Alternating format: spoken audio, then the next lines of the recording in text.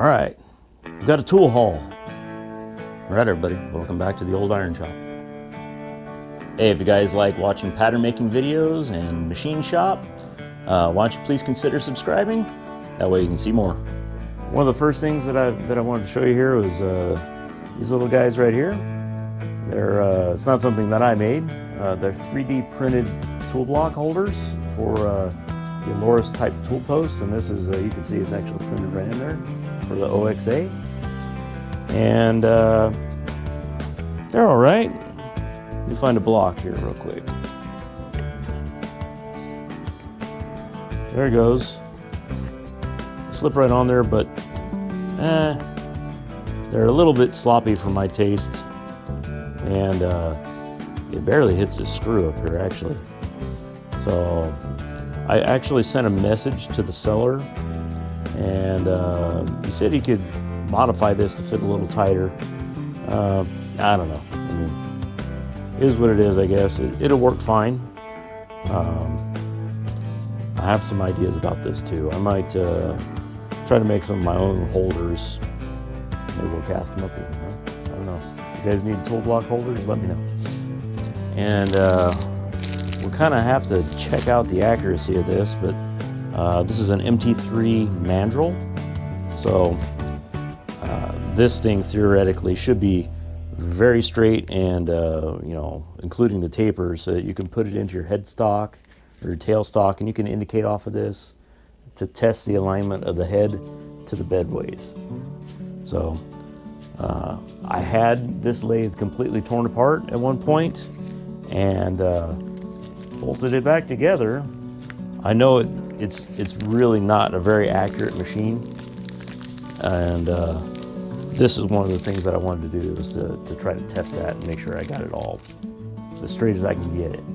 Now, my OXA tool post, it's a Chinese tool post, and the blocks and everything, it works pretty good.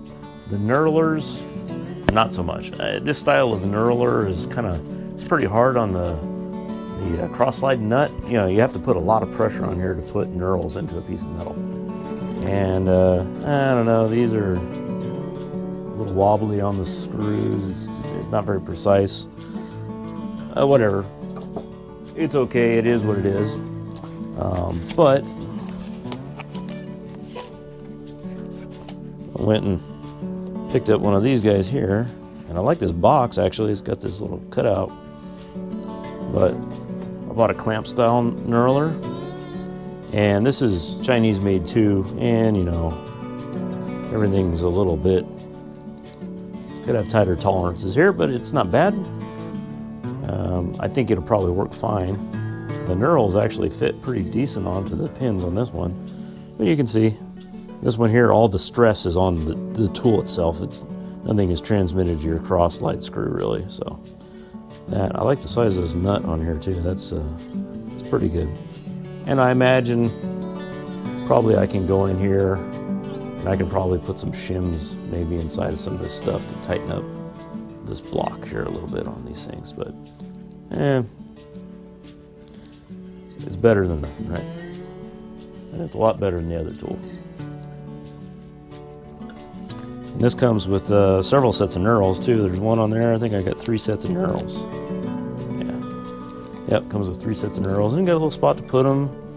The box actually make a pretty decent place to store this thing too, so not too bad. Same time I ordered that, I ordered another parting tool here. And this one's really thin. I think it's maybe like a 1/16 of an inch or so, but I've only got one, and it's the one that has kind of a curved top to it.